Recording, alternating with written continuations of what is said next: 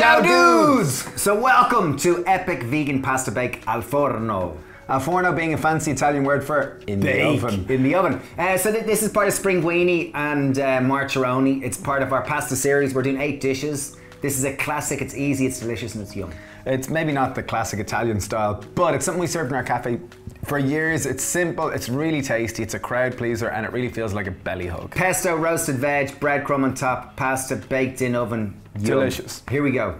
So first step, I've got a pot of boiling water. It's actually rolling. I'm gonna pop in a decent pinch of salt, and then we're gonna pop in, we've got 250 grams of pasta, and it goes.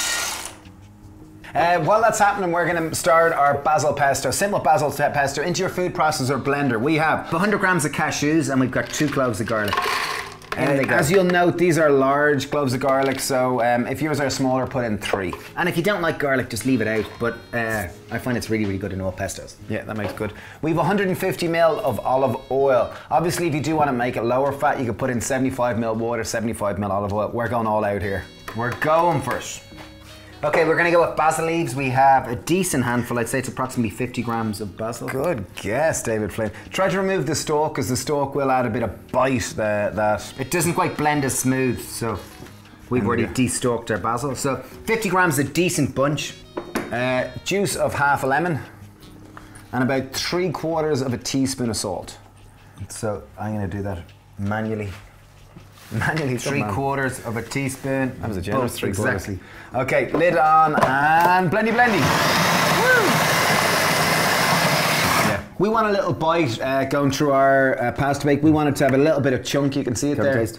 I love the fresh lemon. Lovely, isn't it? Okay, so basil pesto is done. Now it's time to make our tomato sauce. Okay, so we're gonna make our tomato sauce. We've got a frying pan on a high heat. I'm gonna add 1 tablespoon of oil. In it goes. Okay, we have 1 onion which we have diced finely. Oh, nice. We have 2 cloves of garlic, and in they go. That's the base of our sauce.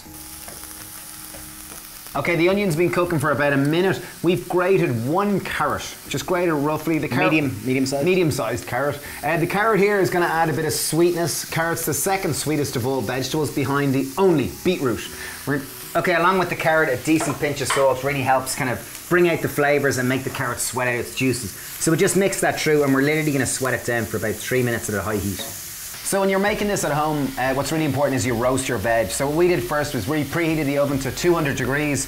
We chopped 500 grams of mixed vegetables and we roasted them for 20 minutes. We coated them in about a tablespoon of oil and a pinch of salt. We went with sweet potato, we went with courgette, we went with broccoli and a little bit of pepper. So choose whatever type of veg you like, approximately 500 grams. Chop them into bite-sized chunks. And roast them for approximately 30 minutes. I'd say 20 to 30 minutes. Yeah, 20 minutes is pretty cool. Okay, our onion and garlic and carrot mixture has started to brown. You happy? Yeah.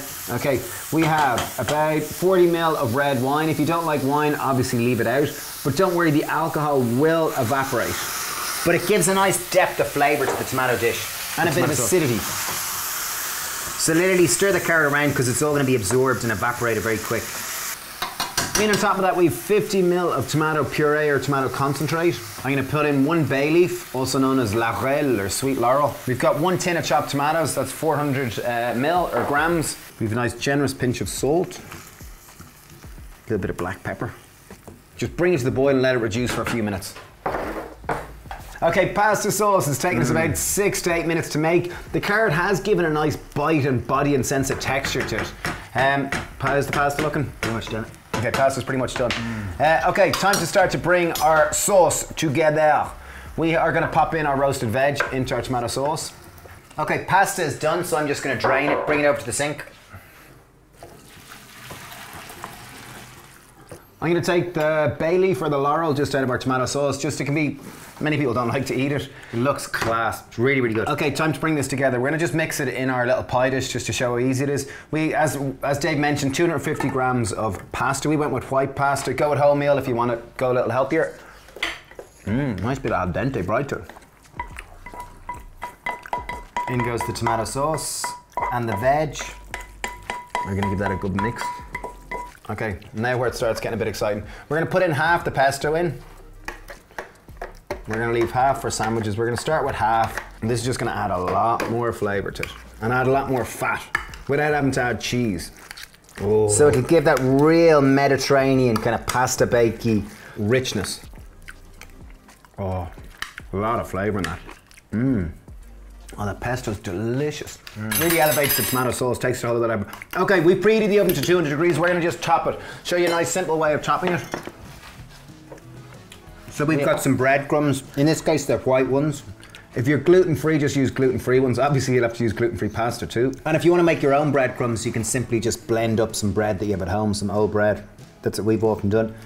Mmm, super tasty, wow. I'm going to go with a little drizzle of oil just around it.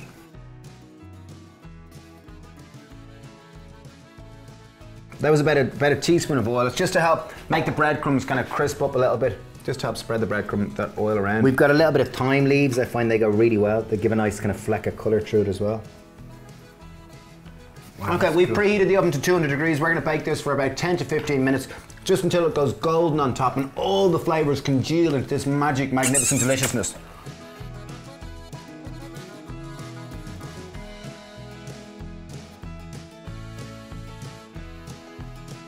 Okay, it's pasta's been in the oven for about 15 minutes. Pasta al forno. I'd love to learn Italian. Not very good at the moment. Oh, it looks beautiful. Wow. So this is proper, this is the real deal. This rustic Tuscan pasta. Hills with pasta al forno. I don't know how to say real delicious in Italian. Molto bene. Yummy. Molto bene. Okay, we're ready. Excelente. Okay, so the breadcrumb has got a lovely crust. The flavours have come together beautifully. You'll see the sauce and the pesto. I borrow my fork. Oh, lads. Okay, team, here we go. This pasta al forno. Epico. Fantastico. Oh, nice, the pasta isn't a bit al dente too. Oh, jeez. I'm going to be really classy and just do a little. Oh, it's lovely. It's really elegant. It tastes lovely. Pesto's baked into the pasta. It's class. Really, really good.